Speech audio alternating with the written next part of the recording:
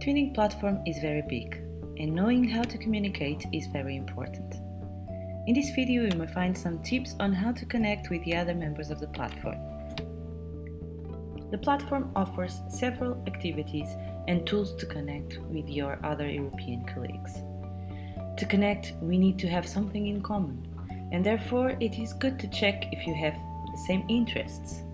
If you have the same interests, you will attend the same activities and look for the same things. Therefore, there is a high chance of meeting good colleagues when you are involved in eTwinning activities such as eTwinning groups, where you can freely discuss a topic with a group of other teachers, or just look around and learn. Professional development opportunities, learning events, online seminars, where you can learn and work together on a variety of topics, and online events, where you can learn from other experiences. These are not opportunities to make projects, but certainly you will start new contacts, have new ideas, learn from each other, and who knows, make some new friends. Other ways to connect are to use the tools that we have available. For example, sending email messages.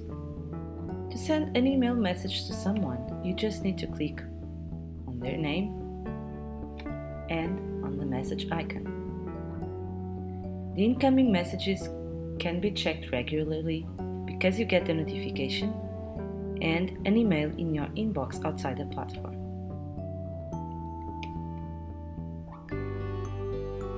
You can also use the main page to create your own posts, comment, and react to the other teachers' posts. Use it to promote activities you are running or participating. Use it to encourage other colleagues to be more involved in the community. One other tool that you have available to connect with other teachers is the forums. There are several forums where people post their interests and ideas, and it might be also a good idea from time to time to go there, check what's new, and write a post with your own interests. One other way to connect is to use the tools available in People section. This section offers you the possibility to find someone you already know or to check the suggestions the platform gives you. Those suggestions appear under people who might interest you. To have a good contact list is very important for your community life and for the success of your projects. If someone is of your interest and you have already been in touch, maybe it's now time to send a contact request.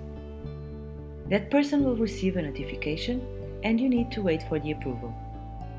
The same thing may happen to you. In your notifications box, you will receive your contact requests, and this means someone is interested in connecting with you. You have the option to accept or decline that request. Stay connected to someone in eTwinning and enjoy the experience of being part of the community.